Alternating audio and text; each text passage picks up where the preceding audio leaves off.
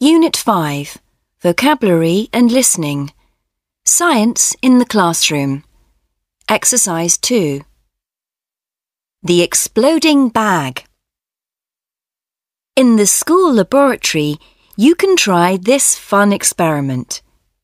You will need the following equipment: a plastic bag with a zip, a measuring jug, warm water, vinegar, baking soda.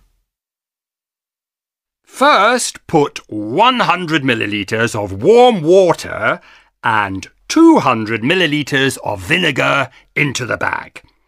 The temperature of the water shouldn't be higher than 60 degrees Celsius. Next, add 3 spoons of baking soda to the bag of liquid. Quickly close the bag with the zip. Watch as a gas called carbon dioxide is produced inside the bag. Can you see the bubbles? Now, here's the fun bit.